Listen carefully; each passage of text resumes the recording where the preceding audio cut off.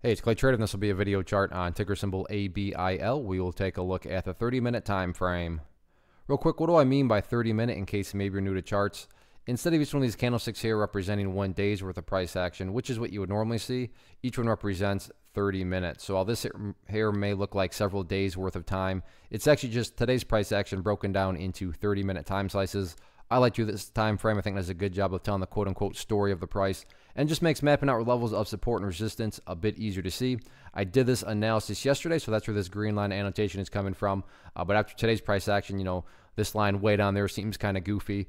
So I'll actually use that as, just to update the chart a little bit. Sure, this line here still pertains, but it's not really relevant anymore. And from a presentation standpoint and not wanting to risk causing clutter with a million lines everywhere, because clutter can lead to confusion, we'll just try to keep this as clean as possible. So first level of support, and one of the newest areas of support, is right up here at 98 cents. And this is what I would call the ideal level, meaning if you were to say, hey, Clay, what would make this chart look the absolute strongest going forward? That would be if the price can stay up above 98 cents. Now, don't get me wrong. If the price falls below it, I'm not sitting here saying that the entire chart's ruined or anything like that. But yeah, if the price can manage to continue to stay up above that point, that would certainly be the best case scenario. Taking a step back though and looking at really just the big picture of things, and in terms of, hey Clay, I want to just gauge, how do I gauge the health? How do I gauge the strength of the overall move? That right there being defined as the overall move.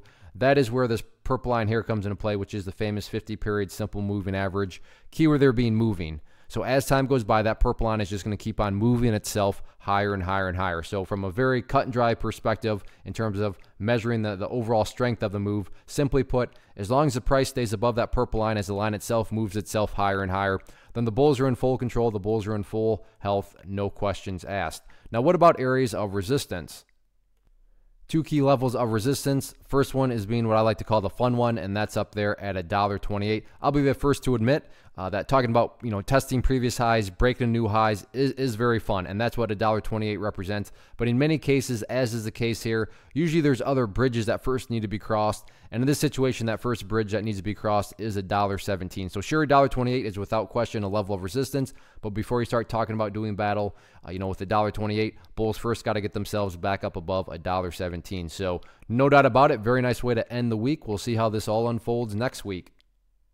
One of the biggest questions that I get is, hey Clay, how do you find the stocks that you trade? So what I've done is put together a free resource guide where I talk about the tools that I use to locate stocks that I find interesting and think may have potential. So if that sounds like something that could add value to you as a trader, then click on the image that is up on the screen right now and I will email you the guide. The guide itself is very short and to the point, and best part, it's completely free.